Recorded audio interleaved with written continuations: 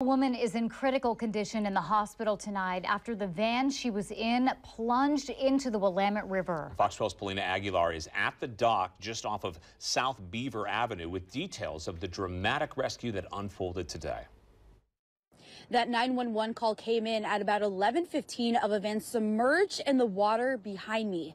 Portland Fire says that a man and a woman were in the process of launching their boat. The gentleman was already standing outside the van with the woman inside, and somehow that van lost control and rolled back into the water with her trapped inside. At about 11:15 Wednesday morning, reports came in of a car submerged in the Willamette River with a person trapped inside. And a young woman with two dogs came running up the dock, and she was screaming, there's a car in the water and there's somebody in the car.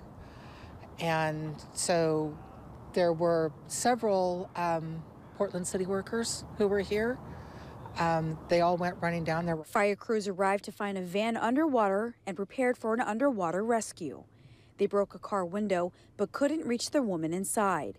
That's when they used tow straps and ropes to pull the van out and rescue her, and was taken to a local hospital. But it's unclear how the van rolled back into the water. It apparently slipped out of gear, and the van, the boat trailer, and the boat all went into the water. I keep seeing him holler, "My wife," and trying to get off the stretcher and get back into the water. And other bystanders were left in shock. I was helping them check in at the kiosk for parking at the ramp here. They said that it was their first time that they had the boat. Fire crews say from the time the first truck arrived to getting her out was about 15 minutes.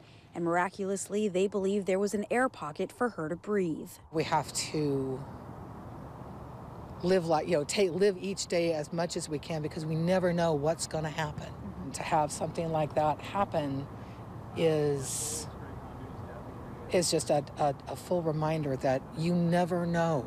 We are told that the man is stable and the woman is in critical condition, but fire crews say that if you are out here wanting to use that boat, make sure you have those wheel chocks or those wooden blocks to put in the rear of your tire to prevent anything like this from happening.